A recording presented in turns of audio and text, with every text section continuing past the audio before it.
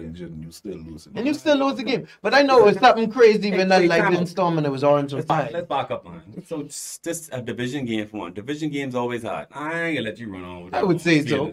But they supposed to win this game. These teams played each other. They know each other better than most teams. So they know weaknesses and strengths. Mm-hmm. Every quarterback is have bad games. Mm. Tom Brady, y'all hero he's have bad games. In the last 2 years they played, there was a one possession game they scored. The score was 20-12 and 17-12 last year with the same backup quarterback we got right now. So you so that y'all tell me that young team shouldn't get better? We know their defense great. So you saying all quarterbacks have bad game? Where does that put Dak? Where does that put Dak?